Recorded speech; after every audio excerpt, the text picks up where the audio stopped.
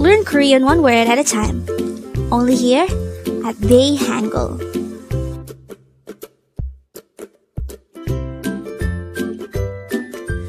Word number 49. Eopseoyo. Eopseoyo. Eopseoyo is the exact opposite of Eopseoyo. If Eopseoyo is used to say that I have something or there is something, Eopseoyo is used to say that there isn't something or I don't have something. The word Eopseoyo could be divided into 3 syllables.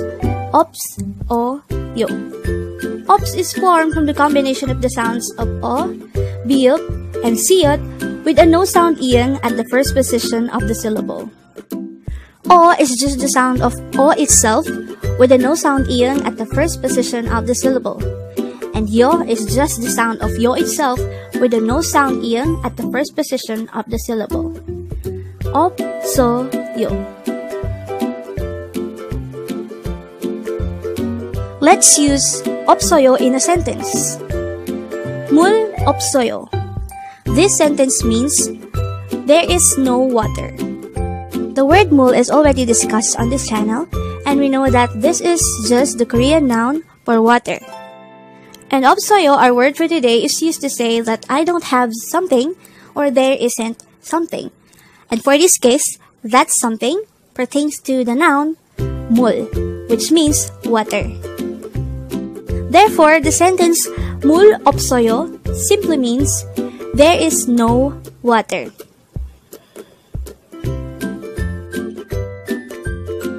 And with that, you've just learned eopseoyo. Now, let's proceed to the previous 10 words recap.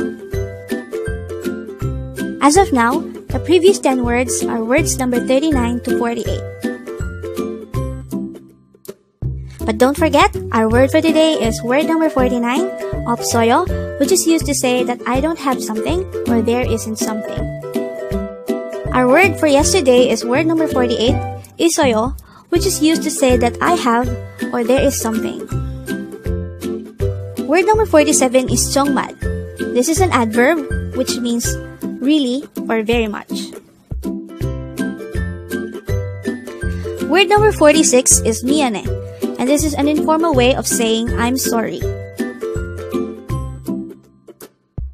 Word number 45 is 집에, and this is the Korean noun for home. Word number 44 is 시간. This is the Korean noun for time.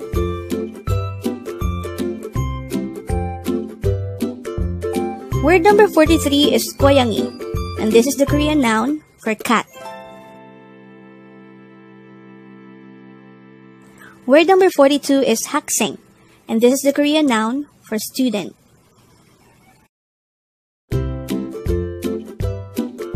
Word number 41 is 아니에요, and this is used to say it's not or it's nothing. Word number 40 is 네, and this is the standard, polite, and casual way of saying yes. And last for our review is word number 39, 아니요, which is a formal and polite way of saying no.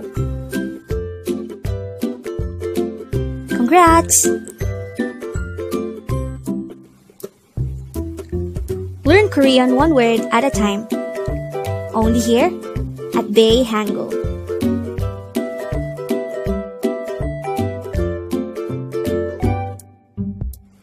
Thank you so much for watching. Don't forget to like this video and subscribe to this channel for more Korean words.